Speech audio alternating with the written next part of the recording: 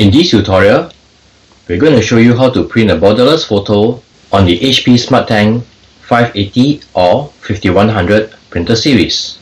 If you're new to the channel, we do a lot of tech reviews as well as how-to videos. So please give us a like and subscribe.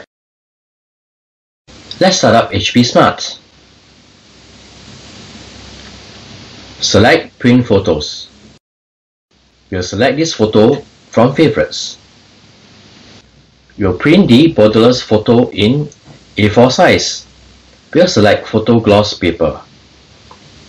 Under Layout, make sure that Fill is the selected option. Let's go to Next. Ensure that you have the paper loaded.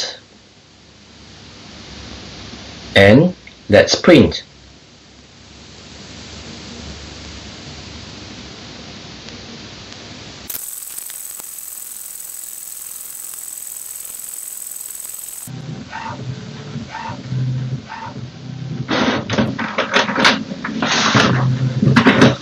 So this is the photo printed and it is borderless.